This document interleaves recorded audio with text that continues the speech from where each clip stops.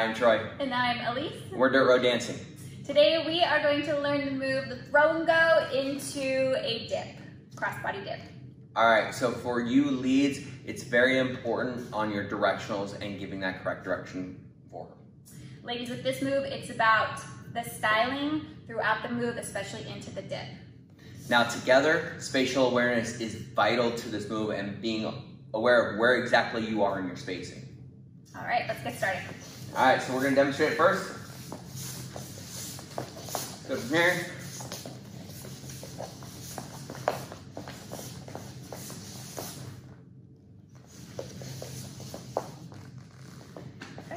All right, so for you leads, you see there's a lot of different directions that we're putting her in, and it's really up to us to make sure that we guide her the right way.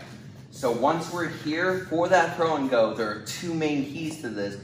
As I throw the hand up, which is, and then I'm gonna pull her directly towards me and rotate that wrist around. Now notice I disconnected there to put, from here I'm gonna reach around, grab her hand. Now I'm not going to pull. I'm gonna give a little bit of a push on the hip and then let her roll out and then step in onto my shoulder, rotate and catch across that crossbody dip. She's on my right side. I'm gonna roll out that way.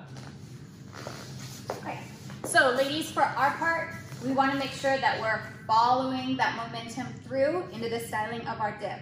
So as he leads us, the arm's gonna come up, he's gonna lead us all the way through.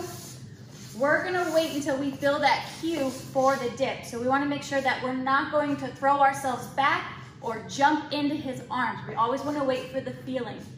As he brings us across, we're gonna make sure all of that weight to stabilize ourselves is on that right foot, letting it kind of rotate through, but not allowing ourselves to drop fully on. We wanna hold it in our core. Our left hand is placed right on his, right below his shoulder, above his bicep, and then our left hand just kind of wrapped around here, but we're not wrapping to pull, we're wrapping to place. Okay, as he brings us across, we're gonna style with that left foot up. You can extend by letting your head drop. All right, as he brings you out, you'll follow through and catch with your right hand. So with both of us, we need to be aware of the spacing between us because there's a lot of momentum coming in and we could crash to each other or worse, end up injuring one or the other person. So from here, when I bring her in, I'm not yanking in, and I'm not overstepping. I'm gonna throw and place, still keeping a good distance between us.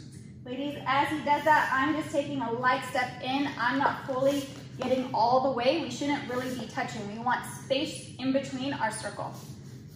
Now from here, as she begins to rotate, I'm going to be aware of her spacing. So as she rotates, my hand comes around, I just raise the hand. If she's shifting away from me, I might have to step forward so that I keep her comfortable, keeping her shoulder in a place where it doesn't get injured. Then from here, I want to swoop, again being close enough to her that I can rotate in, release, and then keep close and rotate into that hip. So now there should be no space in between. So that's the succinct cue. She knows that she will be going into a dip. Ladies, if there is space, that probably means you definitely don't want to start to prep your dip, right? Make sure that you're attached at the hip and then be ready for the dip. All right, from there you go into a single hand move. Where you're here, you go to any one of our signature six-pack moves. If you want to learn more about that, just go to our website, dirtroaddancing.com. All right, look forward to dancing with you again.